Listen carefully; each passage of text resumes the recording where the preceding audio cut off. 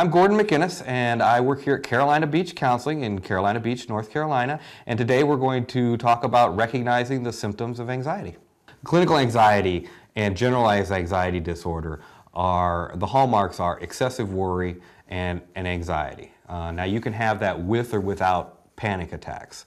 A lot of times people do have panic attacks, which include things like feeling overly stressed, sweaty palms, increase in breathing, maybe even hyperventilation, sensation of choking, feeling all tense, nervous, anxious, feeling like you're going to pass out.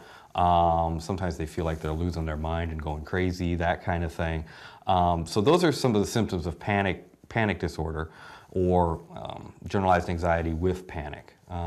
Some of the other things that come along with panic disorder, again, are an excessive worry, but it has to be for a duration of at least 6 months. Like I said before, it's not just over a week period of time because you're worried or anxious about some specific thing. It doesn't necessarily have a specific cause or a specific reason. They seem to kind of come out of the blue.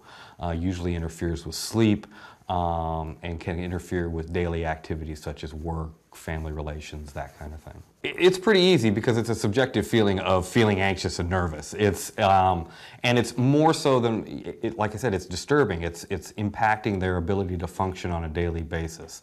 A lot of times people can't go to work, they have problems driving, and sometimes it can even get to the point of what's called agoraphobia, which technically is the fear of open spaces, but what ends up happening is people's world closes in on them, so they don't feel like they can go to the other side of town, and then they don't feel like they can go to the store next to them, and then they don't feel like they can leave their house or their yard, and then they don't feel like they can leave their living room or bedroom, and it just closes in, and they become more and more panic-stricken, and people do a lot of things to avoid having a panic attack or these anxiety symptoms, which again keeps them closed in and not moving anywhere. That was just some advice on some various topics related to anxiety. As always, you should go seek professional help or go see your doctor if these things are continuing to bother you.